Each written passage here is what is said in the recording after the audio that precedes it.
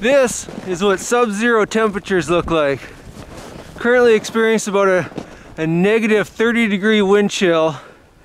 And if you rely on your ATV to get you on the ice, to do some ice fishing like I do, the last place you want to be is stranded miles out on a lake with an ATV that doesn't start. I'm going to show you a secret little tip that'll help you get that thing started every time. My name's Randy. You're watching Go Midwest Freezing. I mean fishing.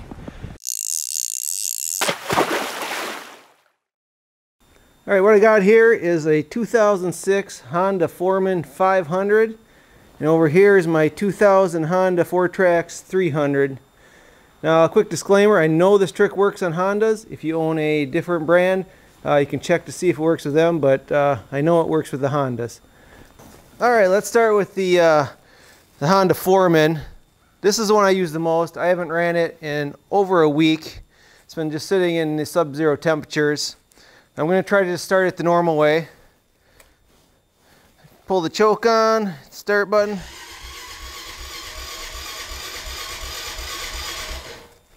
Yeah, it probably won't start. So I'll show you where that secret button is. On the Honda Foreman, you actually have to remove this plate right here. You need a bare hand. If you reach way in here, I'll try to get a close-up on it so you can see it better. There's a little plunger about the size of your thumb, and if you push on that about 3 to 5 times, 1, 2, 3, 4, 5. Try that. Now we'll try to start it.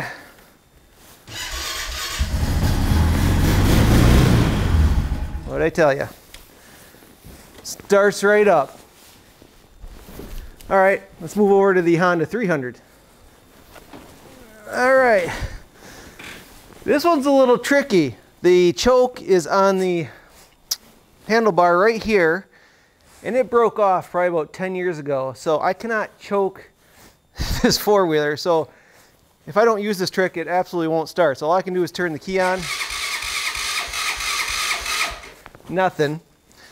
Now with this one, that little button is on the opposite side of the four-wheeler, but there's no shroud here to hide it, so I can just reach right in. It's right there. Give it a few pumps. Try it again. So this thing hasn't ran in probably 2 months.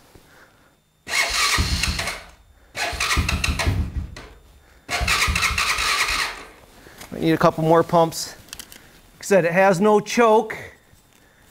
And I rarely drive this in the winter, so I think I started it once in December just to move it. It is now February.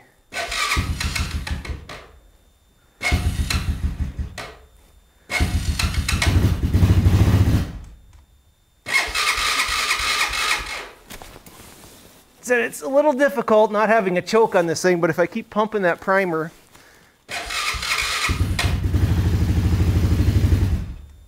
so takes a little bit to warm up, but you can see it does fire up. So I want to give you a little better idea exactly where this button is. So I'll get my phone out here and see if I can't get a nice close-up image of it down there. So start recording. All right, here it is. So if we get right in here, there's a nice good view of the button. See if I can get my hand in there. It's that button right there. This looks like a little plunger. You just push it in. I usually do about 3 to 5 times works. And let's go over to the Honda 300. This one's a little more open. See in there? There it is. Good shot of the button right there. Good side view of it. And that's all it is. Just primes it with a little bit of fuel and lets it get started. So I really wanted to bring this up because I have not met anyone yet that actually knows that little button exists. And if you own a Honda four-wheeler, this can be a lifesaver, especially in this cold weather. You're stuck out on a lake. I mean, it can be a dangerous situation to be out there and not be able to get back home. So I hope this tip was helpful. Thanks a lot for watching. We'll see you next time.